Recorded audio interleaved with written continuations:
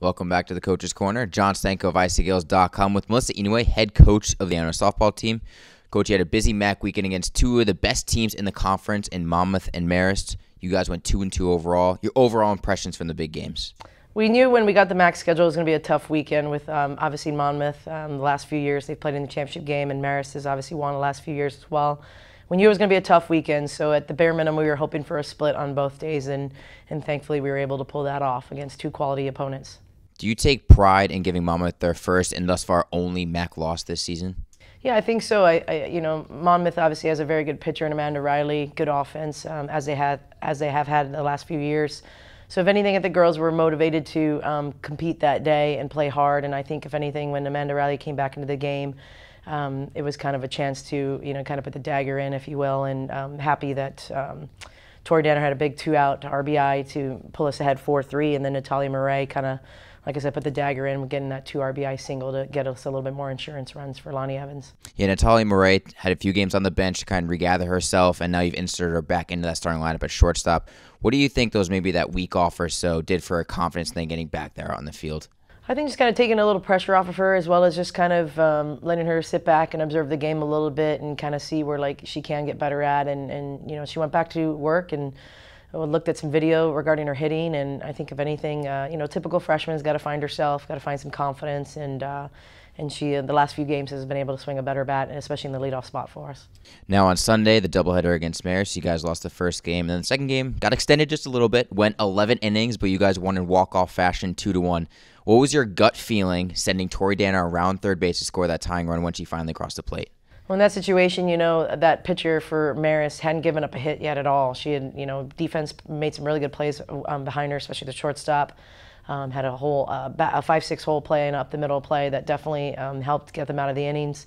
And she had the only walk she had was a leadoff walk in the bottom of the 11th to Tori Danner, and a great at bat by Tori. And I think it's kind of fitting that Courtney Miller is right behind her as a senior, putting that sack bunt down. And Sierra DiGiulio extended the inning by getting on with the throwing error. And Kimmy Chaparelli up to bat, and she kind of botched the play earlier. So when I took a timeout, I literally told the kid, I said, I'm going to let you swing here because I believe in you that much, and my hope is that you believe in yourself that much. And sure enough, she had that game-winning hit up the middle. So it's kind of funny how the game pays you back in certain situations. But in that situation with Tori winning around in second base, anything to the outfield, I'm going to score. I'm going to make that pressure play at the plate. And thankfully, Tori motored around just enough to get by. And very fitting that his senior would score the winning run on senior day as well.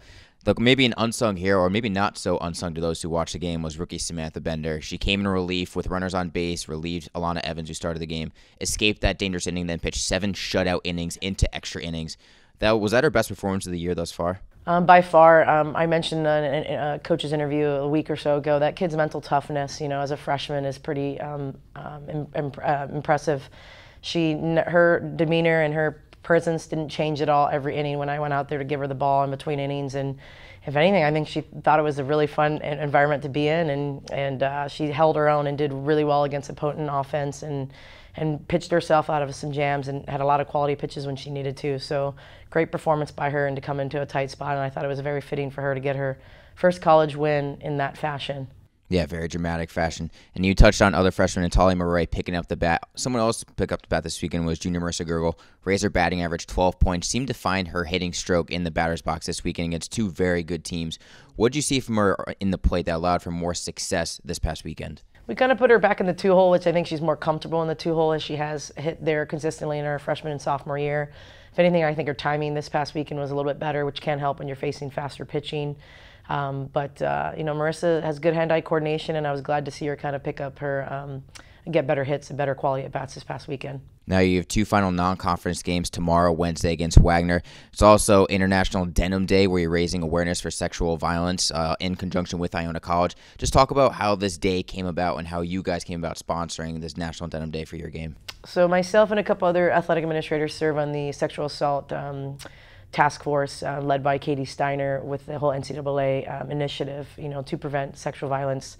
And Brielle from the counseling center here on campus mentioned that it's a National Denim Day, and we're actually, I think, getting a bunch of pins and stuff like that regarding that it's just stop in the locker room. And so it's glad that I think we're one of the few home games going on tomorrow on campus, so it was a great way to kind of hopefully encourage people to come out to the game, weather bearing, of course, but nice way to kind of bring some awareness to campus as well as to a great cause. Now, after Wednesday's game, you have 6 final MAC games, all of them on the road beginning this upcoming weekend against Manhattan. What's the biggest thing as you get down this final 2 weeks of the regular season before postseason play that you want to see your team work upon before entering the championship season? Well, at this point of the year, you're not trying to change too much. You're trying to keep them in routine. You're trying to keep the bodies fresh as possible, trying to keep the confidence. If anything, I like offensively us to be a little bit more consistently, 1 through 9, and continuing to have good at-bats and taking advantage of our opportunities. So looking forward to playing on the road. Obviously, got a tough stretch down the end, towards the end of the MAC play, but looking forward to playing some more games. Well, Coach, best of luck, and we'll see you down in championship season. Thanks. Go Gaels.